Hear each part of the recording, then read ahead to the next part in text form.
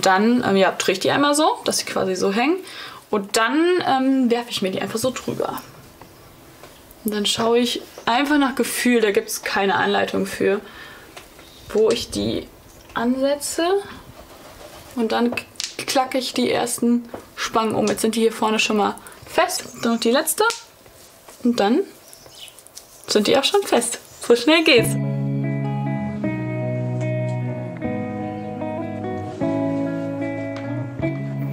Ich war ja ganz lange gegen Ersatzhaar, weil ich immer Angst hatte, dass ich mich verkleide. Aber irgendwann habe ich dann gedacht, so ja, warum eigentlich nicht? Ich kann auch mal ja raus aus dieser Krankheitsrolle, die man auf den ersten Blick immer sieht mit meinen normalen Haaren. Und das ist irgendwie ganz schön, dann auch mal ein bisschen ja, anonymer und normal unterwegs zu sein. Ich war krank, ich habe gekämpft. Aber jetzt bin ich wieder gesund und ich möchte mein Leben wieder leben. Ich möchte nicht mehr die kranke Marlene sein.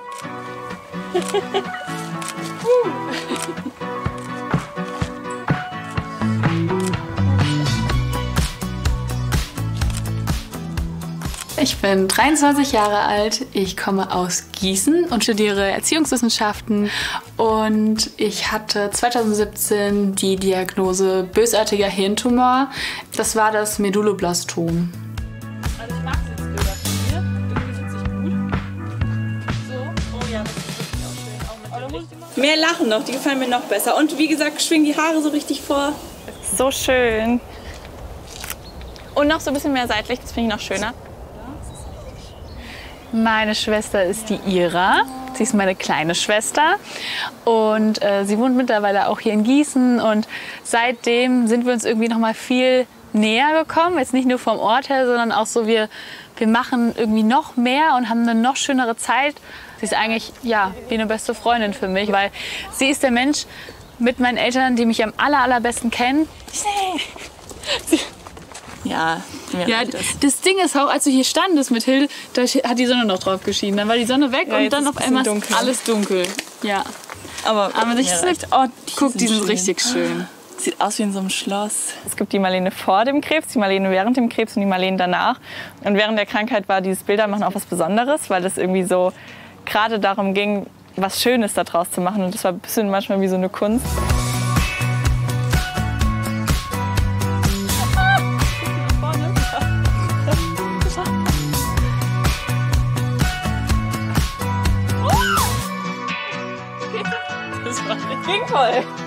So konnte man auch das Ganze irgendwie ein Stück weit vergessen und man hat dann eher über Bilder mit Glatze gelacht teilweise, wenn die irgendwie lustig aussehen oder sowas.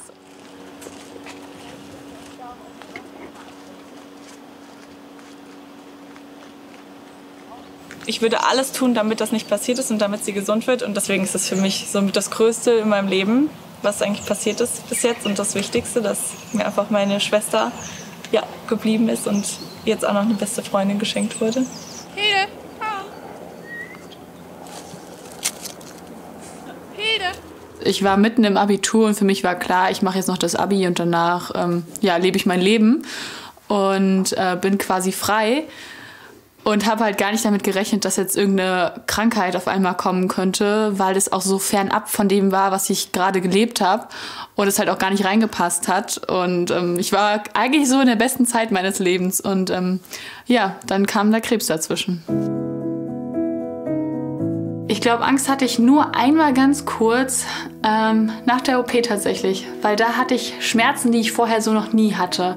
Da habe ich dann einmal zu meinen Eltern gesagt, ich mag nicht mehr, ich will nicht mehr, das ist alles blöd. Ich würde schon sagen, dass wir gemeinsam den Weg gehen, das alles irgendwie hinter uns zu lassen. Weil es wird ja immer normaler und es ist ja eigentlich jetzt auch mittlerweile normal und jetzt ist der Alltag halt wieder da und deswegen und immer mal wieder sprechen wir auch darüber und ich glaube, das tut immer wieder auch gut.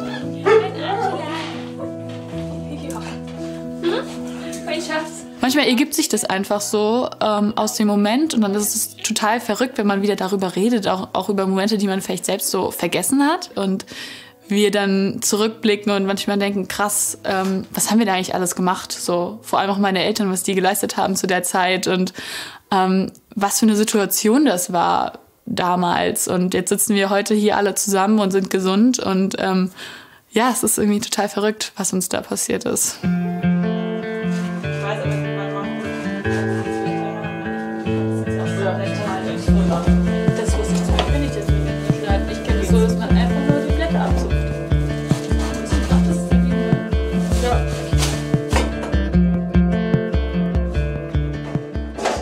Auch noch eine Frage, soll ich dann auch gerade schon mal die Soße machen? Mache ich die heute? Ja, der Ulf hat dafür Sachen gekauft. Ja, dann machst du das weiter.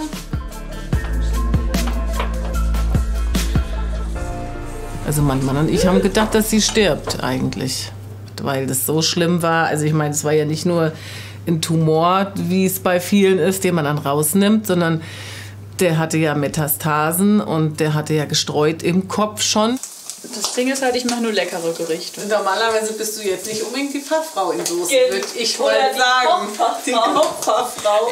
Aber auch nur beim Salat. Die hat immer gedacht, dass sie das auf jeden Fall überlebt. Sie war ja auch ganz lebensfroh, was wir immer... Das hat ja auch super geholfen, uns. Sonst wäre es ja noch viel schlimmer gewesen. Was ist lustig? Als Familie waren natürlich alle im Schockzustand.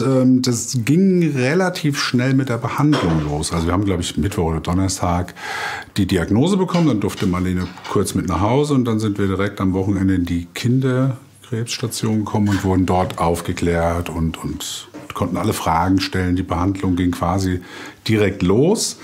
Wir sind also sofort ins Tun gekommen. Das hat ein bisschen abgelenkt. Aber ansonsten haben wir viel gesprochen, uns versucht, gegenseitig zu stützen. Mir hat es auch sehr geholfen, dass ich wusste, es gibt keinen Grund dafür, dass ich erkrankt bin. Also ich habe nichts falsch gemacht, meine Eltern haben nichts falsch gemacht. Ich hätte nichts anders machen können und ich war trotzdem erkrankt.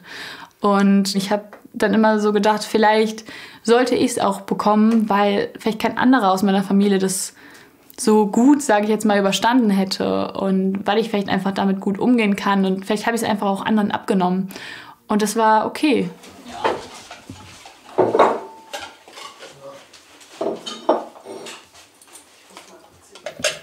Ich habe schon das Gefühl, dass der Krebs mich ein Stück weit verändert hat. Ich würde sagen, ich bin ein bisschen erwachsener geworden vielleicht, weil ich gemerkt habe, wie kostbar das Leben ist und wie schnell es auch vorbei sein könnte. Und ich glaube, ich bin auch auf jeden Fall entspannter geworden. Und auch die Rückmeldung kriege ich ganz oft von meiner Familie, weil ich glaube, dass das wirklich mich auch zum Positiven hin verändert hat.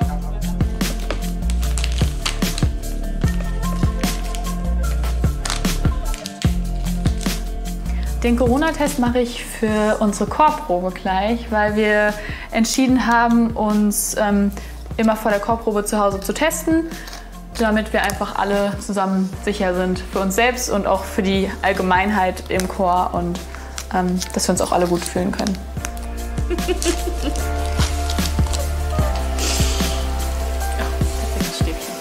Okay, let's go. Ich weiß gar nicht, wie lange man das machen muss. Im Testcenter, die machen das auch immer relativ schnell. Ich bin sehr froh, dass die Chorproben wieder stattfinden können, weil ja, das ist schon irgendwie so mein Highlight der Woche. Einfach mit ganz vielen Menschen Musik machen, singen und das ist wirklich immer ja, ein schöner Abend. Und ich glaube, es sieht gut aus. Ich kann in die Probe gehen. Durch die Krankheit ist mir das noch bewusster geworden, wie wichtig mir das ist, weil ich konnte natürlich nicht mitsingen, als ich in Therapie war. Und danach habe ich auch erstmal eine Zeit lang gebraucht und dann war ich auf einem Konzert, was sie damals gemacht haben, tatsächlich auch zum Anlass, Spenden für die DKMS zu sammeln. Und da war ich mit meiner Schwester und habe zugeguckt.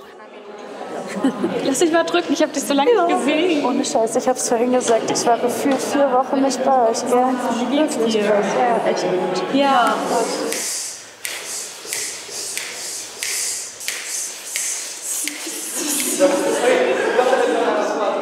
Und da habe ich gemerkt, ich kann nicht nur zugucken, ich muss da mitsingen, ich will wieder mitsingen und ich habe Bock, mit denen wieder auf der Bühne zu stehen und zu singen und dass das wirklich meine Leidenschaft ist und ich bin sehr froh, dass ich wieder dabei bin und den Chor unterstützen darf und dass wir so viel zusammen machen und singen und ja, das löst einfach sehr, sehr viele positive Emotionen in mir aus.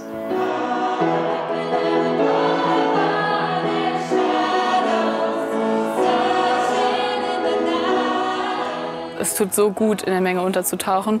Und es ist schön, einfach einer mal wieder von vielen zu sein, weil man immer so im Fokus steht.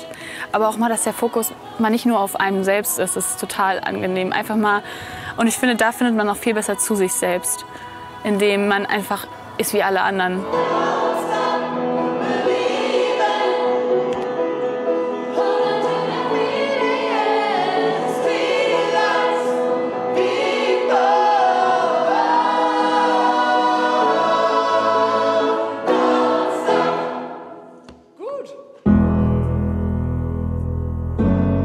Insgesamt ging meine Therapie 13 Monate.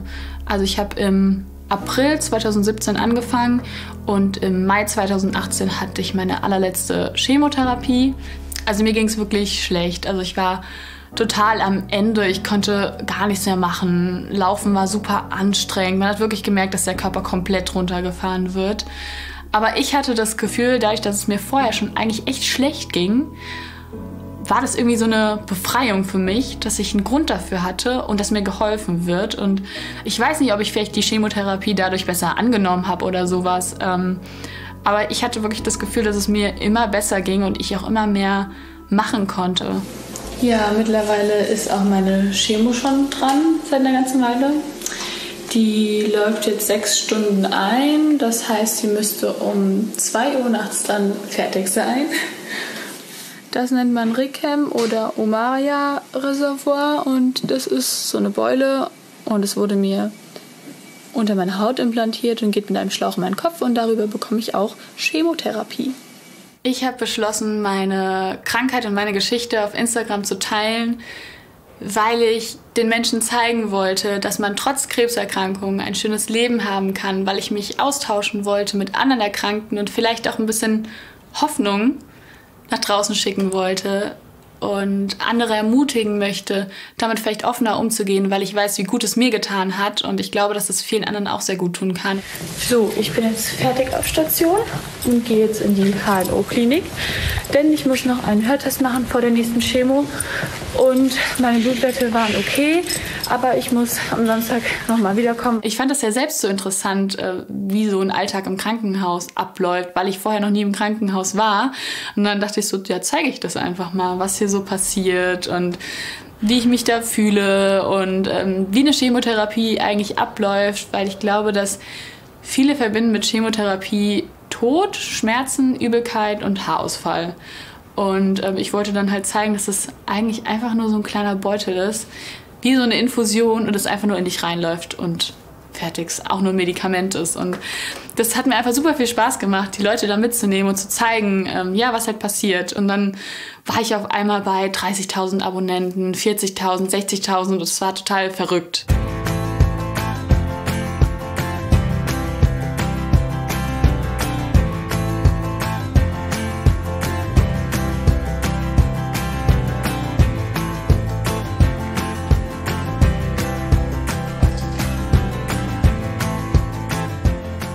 Ich nehme meine Community oder die Leute, die mir folgen auf meinem Account, immer noch mit durch mein Leben, aber nicht mehr ganz so viel wie früher, weil ich jetzt einfach so für mich entschieden habe, dass mir die Realität wichtiger ist als das Leben online.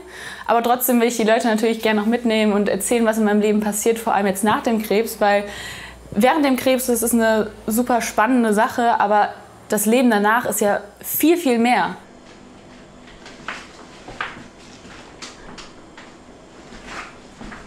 Wir holen jetzt gleich eine Freundin von mir ab und dann fahren wir gemeinsam nach Duisburg zu einer Friseurin, die mir schon meine Haare hier gemacht hat, die ich gerade anhabe. Und heute soll es noch ein zweites Paar geben und diesmal eine richtige Perücke. Ich habe da immer gern jemanden mit dabei, mit dem ich so meine Freude und auch die Veränderung irgendwie teilen kann. Und ja, das ist immer ganz, ganz schön, wenn ich da jemanden dabei habe, der mir wichtig ist. Hi! Hi! Na? Wie geht's dir? Gut, und dir? Ja, schön, ja. Schön, dass du mitkommst. Ja, freue mich voll. Ja, meine Freundin ist Chiara. Wir haben uns während der Uni kennengelernt. Also tatsächlich, wirklich, sie ist so meine längste Uni-Freundin. Ich weiß, sie gibt mir immer ein gutes Gefühl. ist aber auch ehrlich zu mir und würde zu mir sagen, so, wenn mir irgendwas nicht steht oder so, Marlene, ich glaube, das passt jetzt eher nicht so. Ich fand's echt richtig gut, weil ich glaube, viele sind dann oft auch so, was soll ich denn jetzt sagen? Nee, aber ich habe wirklich nicht auf deine Frisur geachtet. Ich habe mir da gar keine Gedanken drüber gemacht. Auch voll cool. Ja. Voll cool. Aber du hast auch ein sehr schönes Gesicht. Also ich finde, wenn man dich anschaut, dann sieht man dir direkt in die Augen. Also ich achte da gar nicht so drum herum. So. Es gibt ein Leben während dem Krebs und es gibt ein Leben nach dem Krebs. Und durch die kurzen Haare war das immer schwierig, so eine Grenze zu ziehen, weil ich war durch, ich bin gesund, mir geht's gut, ich kann wieder alles machen, ich kann mein Leben leben. Aber ich habe immer wieder so Momente, wo ich die langen Haare vermisse und ich liebe das, wenn ich dann einfach meine langen Haare tragen kann. Und ja, das ist einfach ganz, ganz toll und ja, gibt mir ein Stück weit mehr Lebensqualität und auch so Abstand vom Krebs einfach.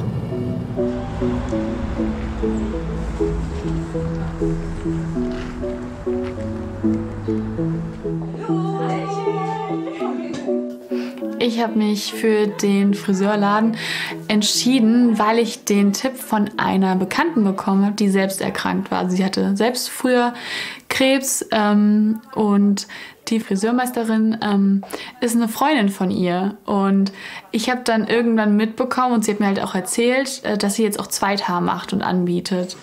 So, wir machen heute mal eine Beratung für eine Perücke. Ich sehe, du hast ja schon von Lena einmal diesen Zweiteiler bekommen. Mir war es bei dem Thema halt auch wichtig, dass ich jemanden habe, der sich wirklich um mich kümmert und dem es wirklich wichtig ist, das Bestmögliche für mich und meine Kopf- und Haarsituation zu machen. Und ich hatte dort einfach das Gefühl, dass ich sehr gut aufgehoben bin und es wirklich darum geht, das Beste zu finden und das Beste draus zu machen. Das ist einmal eingefärbtes russisches Haar und das ist Schnitthaar. Der Unterschied ist, dass dieses Haar exakt so, wie du es hier siehst, so vom Kopf gekommen ist. Von maximal 2 Spendern. Boah, krass. Und das Haar wurde gespendet in dunkel. Das wird einmal in der Produktion blond eingefärbt, also hell gemacht. Und wir können es neu färben. Von der Haltbarkeit hat das ungefähr, also realistisch gesehen, das sagt dir zwar nie einer, aber ein Jahr. Und das hat eine Haltbarkeit von mehreren Jahren. Alles ist auch wieder handgeknüpft. Dann mach einmal bitte dein Haarteil runter. Ich nehme das mal hier hin.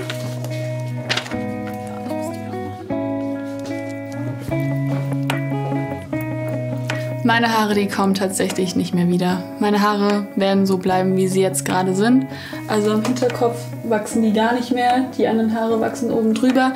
Die Bestrahlung hat leider dafür gesorgt, dass meine Haare nicht viel wachsen werden. Ja, das Ganze ist halt echt ein sehr sensibles Thema, weil dadurch, dass meine Haare so sind, wie sie sind, sieht man halt mir die Krankheit immer an. Und man sieht, dass da irgendwas nicht normal ist. Und ich habe auch das Gefühl, dass ich darauf reduziert werde, auch wenn Menschen sagen, es wäre nicht so. Aber das ist halt irgendwie ein Thema, was mich sehr viel beschäftigt. Und ja, ich hoffe, dass ich das niemals vergesse, wie es ist, echte Haare am Kopf zu haben. Ach.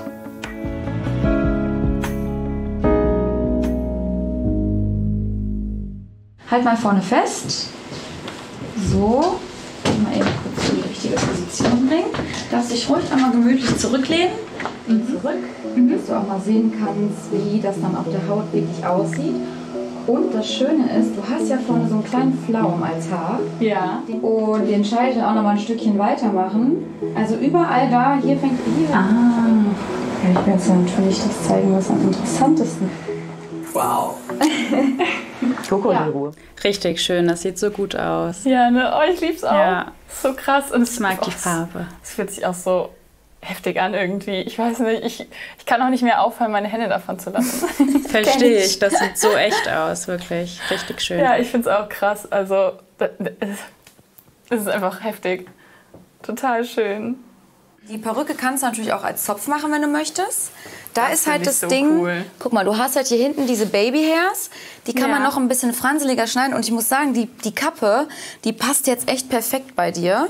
Das heißt, du kannst hier Zöpfe machen auch und lässt so ein paar von den kleinen raus.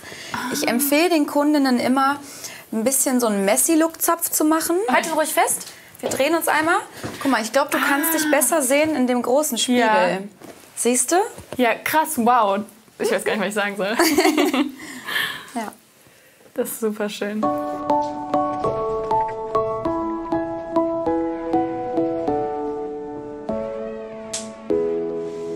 Ja, dann erzähl mal von der Farbe. Wie ist das jetzt für dich gewesen vom Farbton, also mit dem Topper, den wir jetzt hatten? Ich würde schon in einem dunkleren Ton, zumindest am Ansatz, dass wir da bleiben, aber wir können das Ganze ja etwas heller auswählen. Doch, die Farbe ist richtig, richtig schön. Ja, das sind sind das Äußerlichkeiten, aber ich finde, dass das wichtig, also es trägt einfach zum allgemeinen Wohlbefinden bei. Und für viele ist das irgendwie wie eine zweite, das hört sich jetzt komisch an, aber das ist einfach eine Chance, sie gucken im Spiegel und fühlen sich wieder schön. Ja.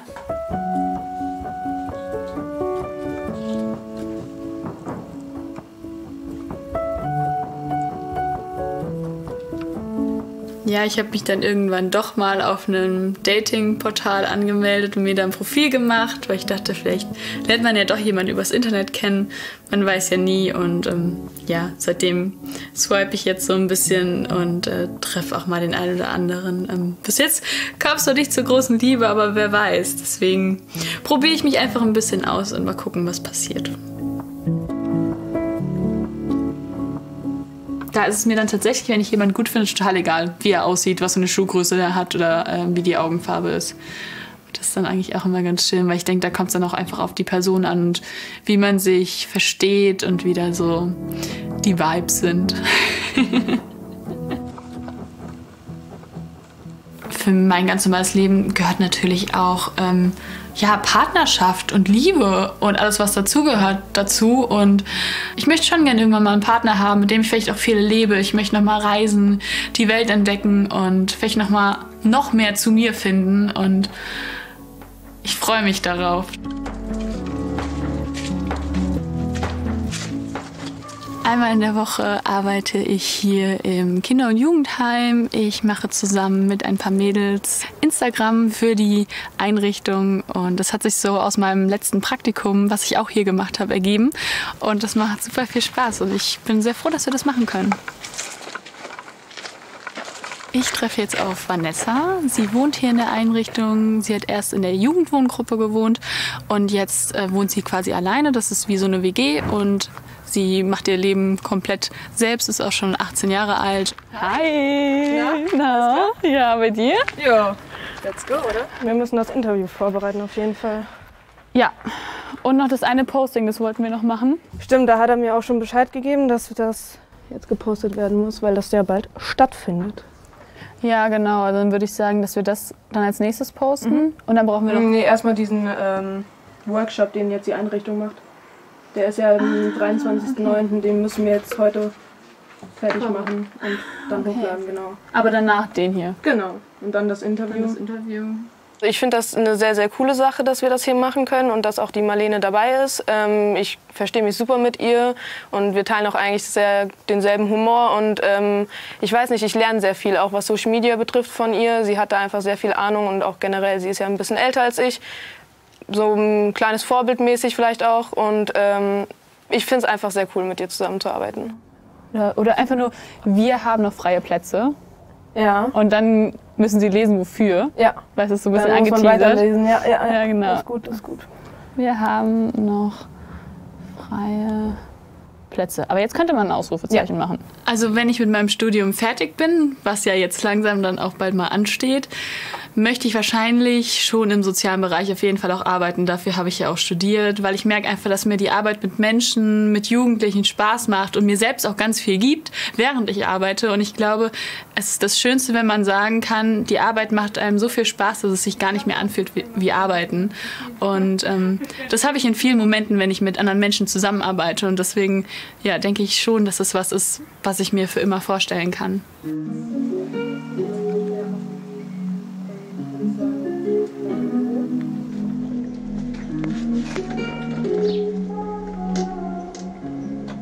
Sterben war überhaupt keine Option. Dass ich das nicht schaffe, das stand gar nicht auf dem Plan. Also mir war klar, dass ich das schaffe und dass ich danach wieder gesund bin und ich mein Leben weiterleben kann.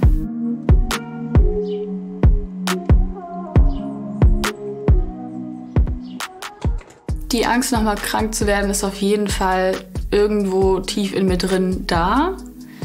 Aber sie ist nicht im Vordergrund. Genauso wie ich wieder Krebs bekommen könnte, könnte ja auch jeder andere, der gesund ist, Krebs bekommen. Deswegen ist es immer schwierig irgendwie so zu sagen, weil an sich sind wir gesunde Menschen, aber wir wissen ja gar nicht, was in unserem Körper noch so vorgeht. Aber ich denke mir immer, ich hatte die Symptome schon mal und ich denke, ich kann die auch einschätzen, so ein bisschen. Und dadurch, dass es mir gut geht, brauche ich auch keine Angst zu haben.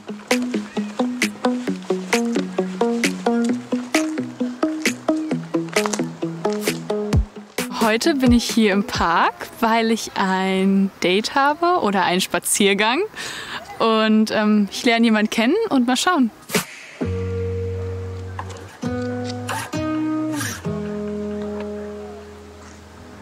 Ja, also wir haben ein bisschen geschrieben, tatsächlich noch gar nicht so viel, nur so die groben Sachen, wo man herkommt, wie alt man ist, so Hobbys und sowas oder Studium noch. Aber ich versuche mich eigentlich immer relativ schnell mit jemandem zu treffen, damit ich rausfinden kann, ob das überhaupt passt. Ich finde das immer ein bisschen unnötig, wenn man so ein halbes Jahr oder so schreibt und sich dann erst trifft, dann hat man vielleicht ein ganz anderes Bild von der Person oder man stellt sich die Person ganz anders vor.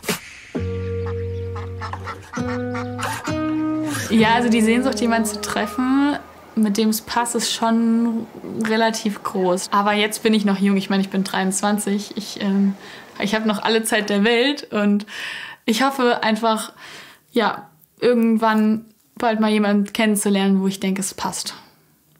Auch für gerade jetzt, für ein Jahr, für ein halbes Jahr, für immer. Ich weiß es nicht. Ich bin sehr offen, was das angeht. Will mich da auch nicht so festlegen. Aber es wäre einfach schön, mal wieder jemanden an seiner Seite zu haben. Ja.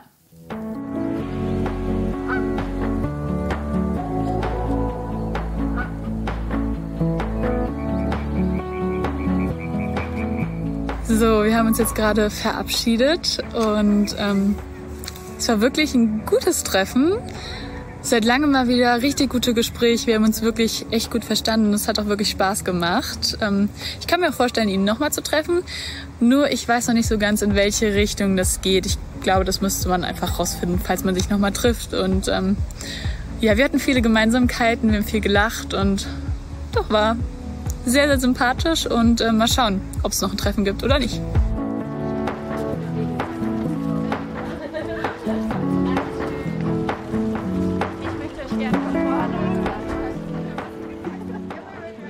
Herzlich willkommen hier auf dieser wunderschönen Rathaustreppe in Lich. Wir sind die Songlines und wir finden es ganz toll, dass Sie alle gekommen sind und uns unterstützen. Und wie immer gilt, mitsingen ist ausdrücklich erlaubt, mitklatschen, feiern, haben Sie einfach Spaß, genießen Sie die Lieder, die wir für Sie singen. Und ich lasse am Ende auch mal so ein Hütchen rumgehen, da darf dann gerne auch die ein oder andere Spende reinwandern. Dankeschön.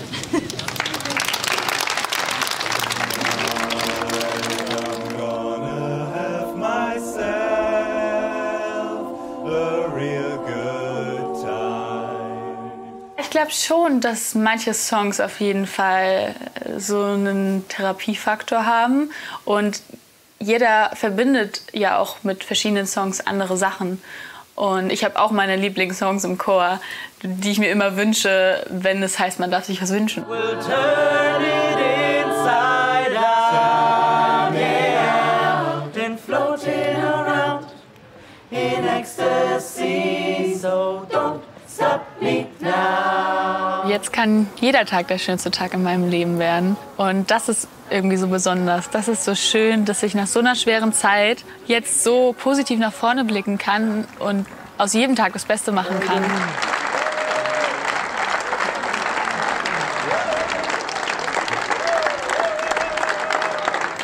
Ich freue mich einfach aufs Leben und auf alles, was noch kommen mag. Und ich hab Bock, wieder zu leben. Und ich möchte einfach glücklich sein. Und das ist auch so mein Ziel, wenn ich es beschreiben müsste fürs Leben. Einfach das zu tun, was mir gut tut, womit ich mich wohlfühle und einfach glücklich sein.